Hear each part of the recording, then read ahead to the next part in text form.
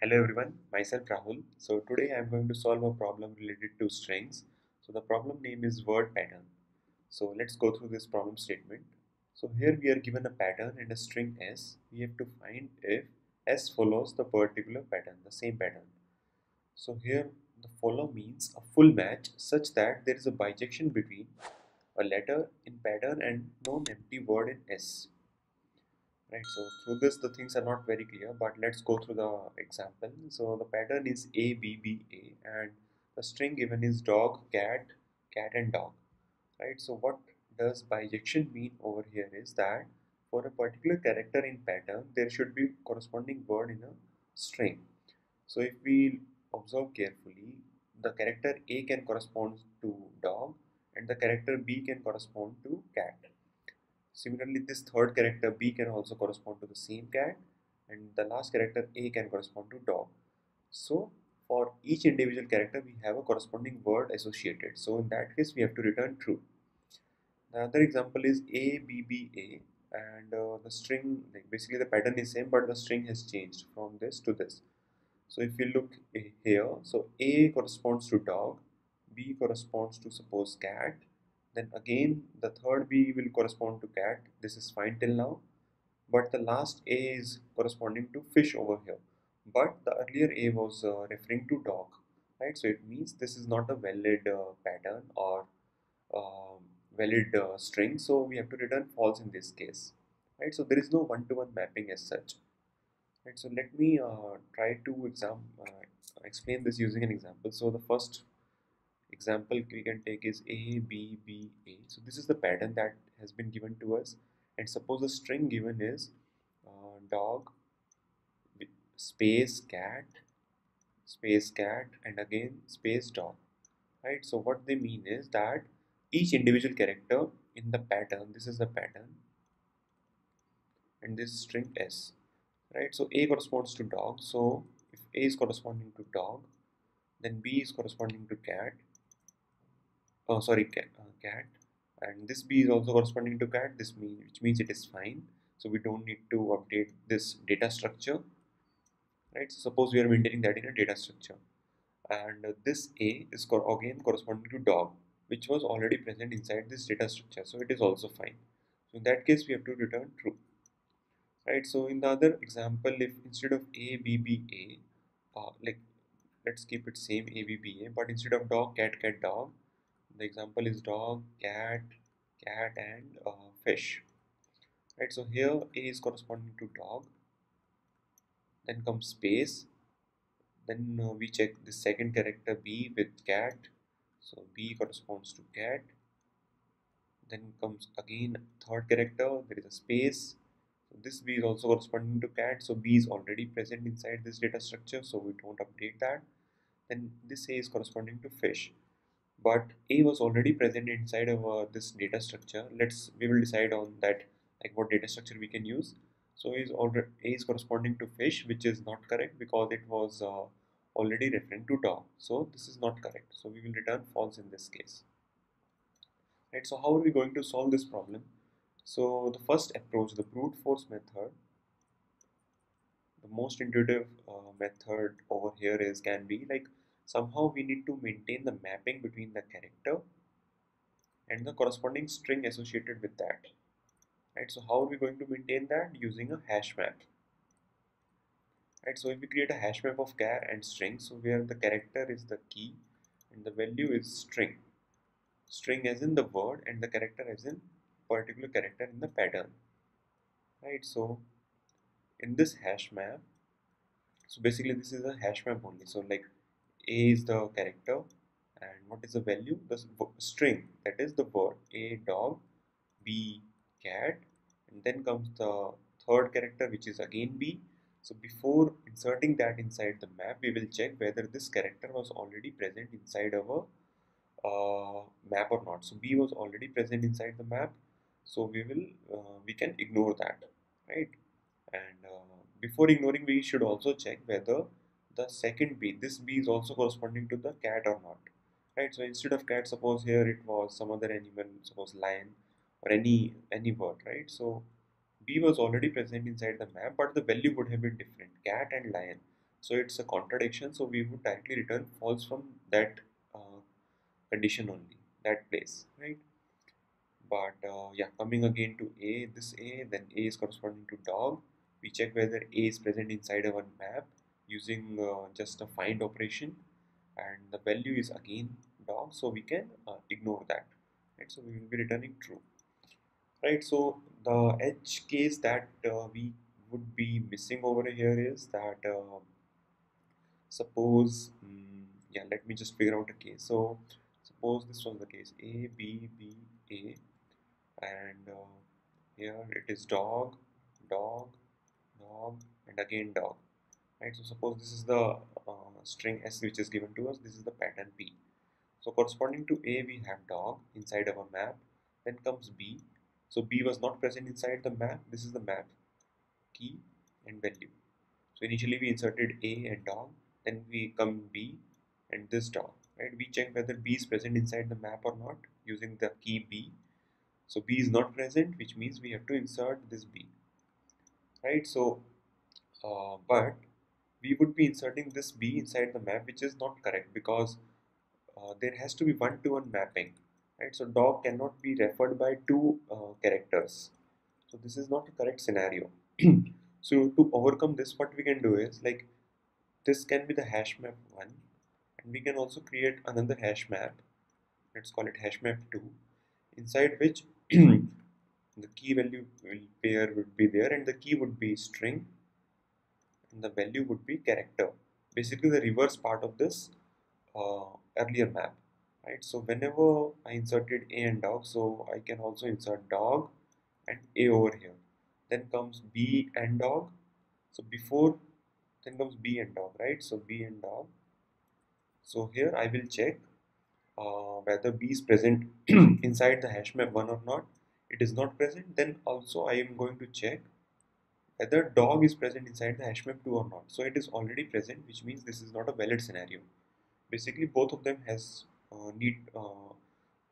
not to be present inside in any of the maps, right? So these two maps would help us basically tell us that no two characters are corresponding to a similar word, or two same words are not corresponding to different characters.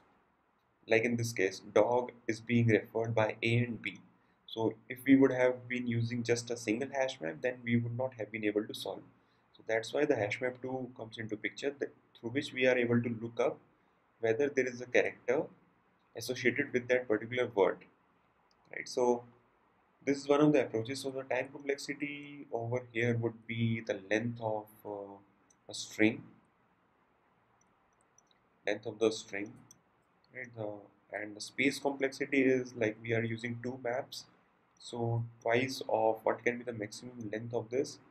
So it can be the number of unique characters present inside the pattern plus the length of the string. So basically the unique characters in the pattern plus the length of the string, which is S, right? Twice that, basically two times of that, because we are maintaining two maps, right? So this is one of the approaches, but we have a optimized approach to this as well. Like instead of using two maps, can I solve this using a single map or a single data structure? So the answer to this is yes, because if you observe carefully in the problem, it is mentioned that the pattern only contains lowercase English letters, right? So we can take the advantage of this condition. So lowercase English characters, which means it will lie between A to Z, right? The pattern characters. And how many are these? It is 26, right? So what we can do is we can create one array. So this approach is actually being used at a lot of places where there is already a condition that the string characters are going to lie between 0 to 26, as in like uppercase or lowercase characters can be present. So instead of A to Z, if capital A to Z are also present, then instead of 26 we can create an array size of 52.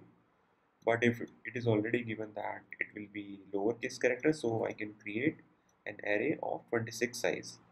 So indexes will be 0 to 25. So basically each index is going to represent a unique character. So this is going to represent A, then B, Z, C, and the last index is going to denote Z. right? So what I am going to do is, so suppose this is the string ABBA, then comes dog, cat, and dog, right? So I go through this first character A and then check what is the values on dog, and I'm going to initialize all of these values, suppose with spaces or any random uh, string, right? So corresponding to A, I will find what is the index in this array. How we can do that? A minus this. So this is going to give me the sky value of the sky value of A, right? So so it will give me zeroth index. So I will go to the zeroth index and check what is the current value. So it is currently empty. So I will insert dog over here. Then I will go to B. Corresponding to that, the index will be 1, and I will insert cat in this string array. So it is a string array. Then again corresponding to B, I will see what is the value.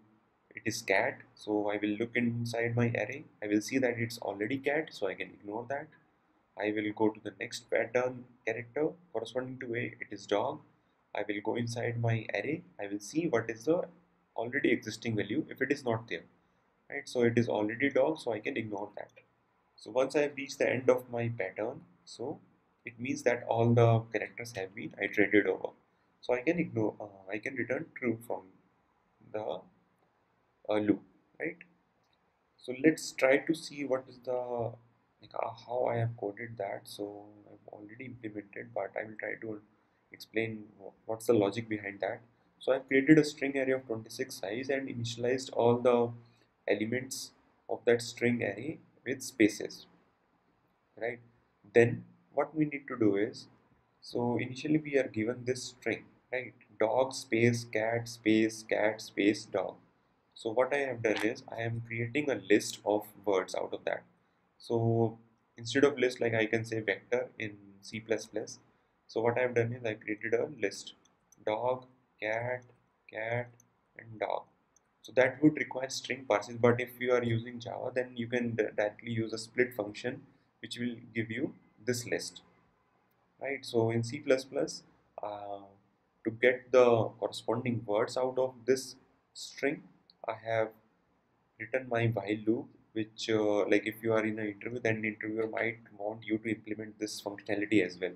Like interviewer may ask you to not use the existing STL, and instead of that you might have to write this logic yourself, right? So this logic is nothing but creating a list of or the vector of words in the given string s, this one, right? So we have a word list associated with us now, right? So and one more condition I am checking over here is just that, like the size of the list should be equal to the number of characters in the pattern, right? So here we can see we have 4 characters, so correspondingly we will having 4 words over here.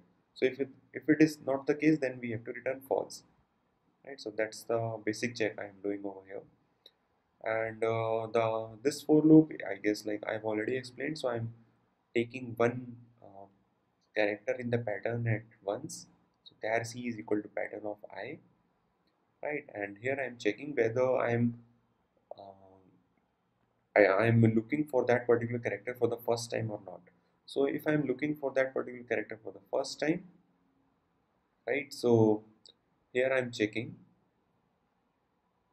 that like if the value, if that particular word was already present in some other index or not, right? So in this example, a b b a and sorry, this one a b b a, dog, right? So this was, let me just quickly explain this example. So in this vector 0 1 2 3 up to this 25, so in the 0th index it will be dog, then comes B and this dog, right? So B is nothing but the first index, so I can't directly insert dog in this first index. Why? Because dog was already present inside the 0th index. So before inserting, I am iterating over the complete array of length 26, whether that particular word was already present inside the array or not. If it was already present, then I need to return false, right? And otherwise if it was not present, and then I just directly insert that particular word inside in that particular index. So c minus a would give me the index in that particular array ARR. And if it is not the equal, like array of c minus a would give me the index value, and it is not equal to word list of I, which means I have to return false. Right? If any of these condition is not met, then ultimately I'm returning true, which means I've reached the end of my pattern string. Right? Let me run this. Yeah, it's already tested, but still, yeah. Yeah, runtime memory usage are fine. So as you can see, like runtime and memory usage are on a very higher side. So that's because like we are just using an extra space of 26 length instead of creating two maps that was there in the first brute force approach, right?